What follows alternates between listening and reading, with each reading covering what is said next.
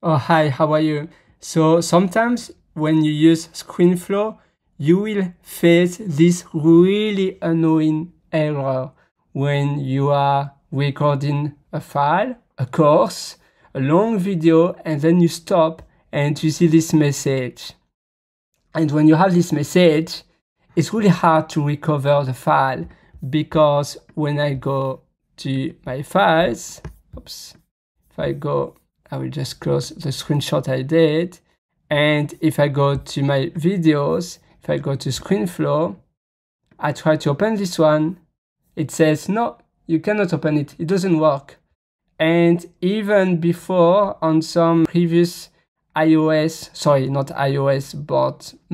OS versions, you could show the content of the package, but now it's only for applications. So only for applications, you can still show package content, but not anymore for this kind of SCC file. Even when you rename it, when you rename to a .app or .app.pkg extension, a Mac package, it won't work. I tried to and it doesn't work. So the way to do it, the way to fix it is first, you will have to start a new ScreenFlow, a new file, a new document. I click here, and then from there, you have to drag the one that didn't work, this one. You have to drag it to media library. And here, now I have the option to recover the file. This information, I couldn't find it anywhere online. It says so many things like, oh, you have to go to ScreenFlow, you have to go to settings, you have to see the recovery files, and you have to try to recover that file, and then you have to show content package. But no, it's not possible nowadays.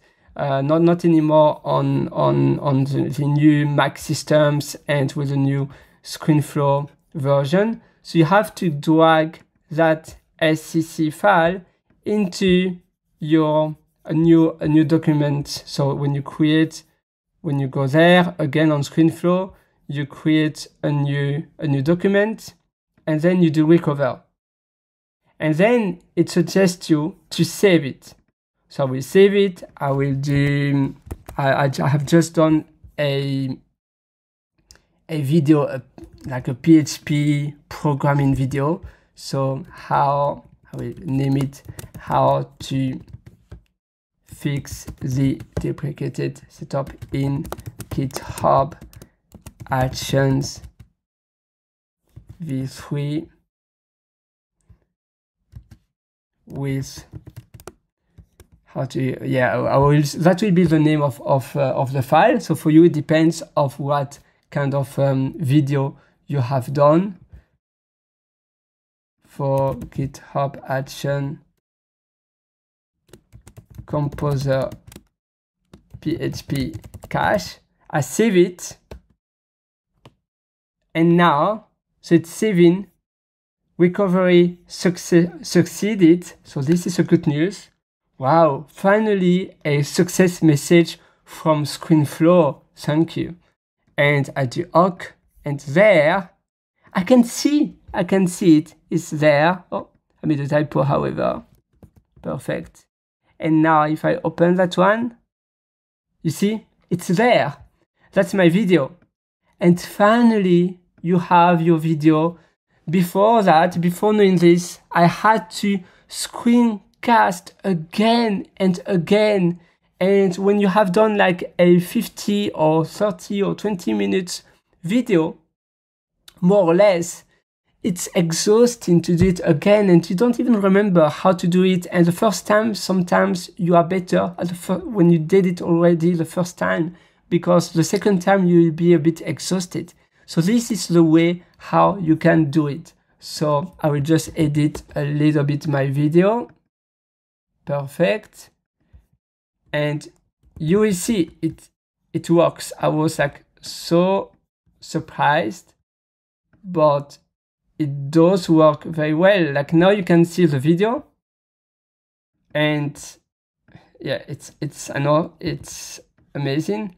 And finally, now I can save it to a ScreenFlow file. So it was still SCC, but it was the recovered, the succeeded, so the successful recovered SCC file. And now we will save it. So I will do Command S to a ScreenFlow file, and here we use the same name. I will maybe remove the backtick there, just to prevent issues with the file name. I will save it. It's been saved. Perfect. And now if I see it, it's there. That's my ScreenFlow file. You see?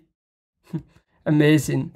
And now I can export it, as MP4, and easy peasy. And now I can export, and that's it. I hope this video helped, and I wish you all the best with your screencasting, with your ScreenFlow. This kind of error will happen quite often. Sometimes it's because you are running out of storage. For me, it's definitely not the case. I don't know why I have that error. Yesterday I had it too. And that's why I wanted to make this video to save your day. See you in another video.